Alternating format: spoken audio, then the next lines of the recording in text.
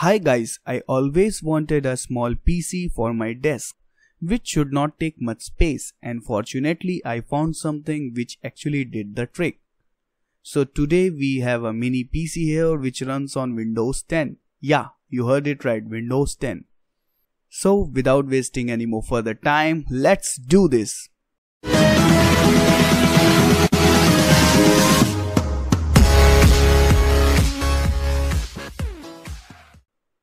So before we talk about this mini PC, I would like to thank Banggood.com for sending me this PC for review purpose. And the buying link of this PC is in description as usual. So coming back to this PC. First, let's unbox it and let's see what we have here. And here you can see the mini PC itself. Then I got the power adapter to power the PC here. Then we also have a HDMI cable to connect it to a display or a TV.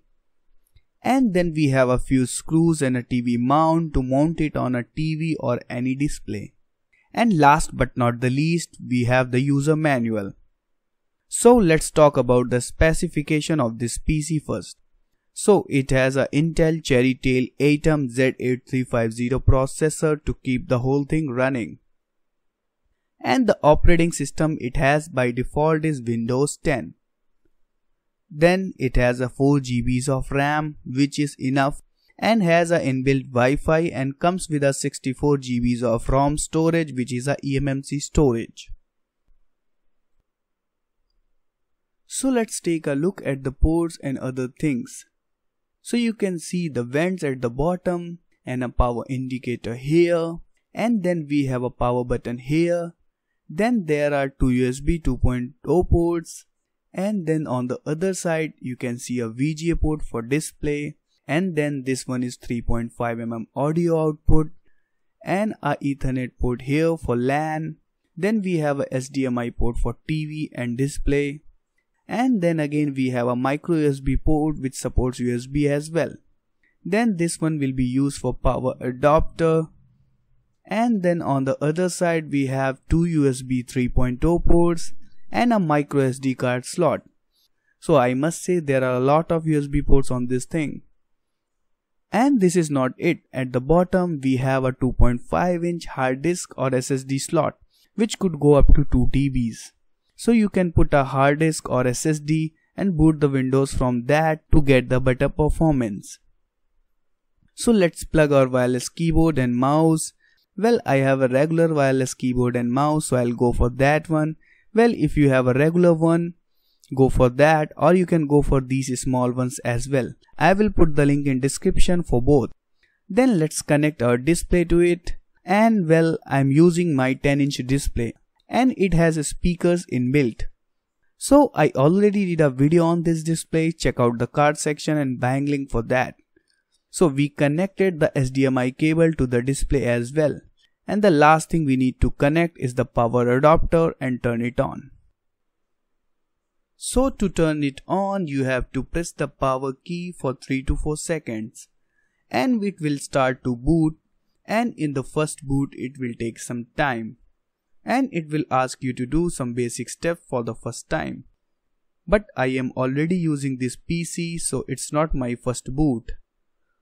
So the windows are starting now. So basically it's not very fast, but I would say it took 30 to 40 seconds to boot, which is quite good for a mini PC. Well, I already installed few softwares in it. So first let's go to the web and surf something. So as you can see, it's pretty smooth and it feels like a proper Windows 10 PC. Now let's try some YouTube in it, and I already used YouTube in 1080p and it worked fine for me. Even I am watching Prime videos in this thing daily, and so far the performance is good. Well, I watched many videos and did some surfing on the internet and small works like typing, etc. And it did not disappoint me at all. But I did not try any games on it, but I think small games will run just fine. But I am not sure about the games with better graphics.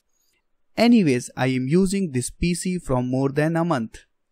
But with normal things like watching videos, reading mails, surfing web, doing Excel, typing text document, etc. And it did a fine job. So if you are looking for a PC which is compact and your usages are normal like watching videos, doing some journal work, then this will be a good pick for you. So this takes us to the conclusion of this video, and honestly I like this PC. Even I installed Windows 7 on it and they worked fine. But the installation process is not easy, but you can find it online. So from a month I am using this PC as my daily driver, and it does all my work except video editing. So I would recommend you to buy this PC, and even few similar mini PCs are also out there. I will put all the links of all those mini PCs in description as well. So guys, that's all for the today. I hope you like this video. If you do, hit like, give me a share, and don't forget to subscribe. And I'll see you guys in another video of mine. Till then, keep exploring.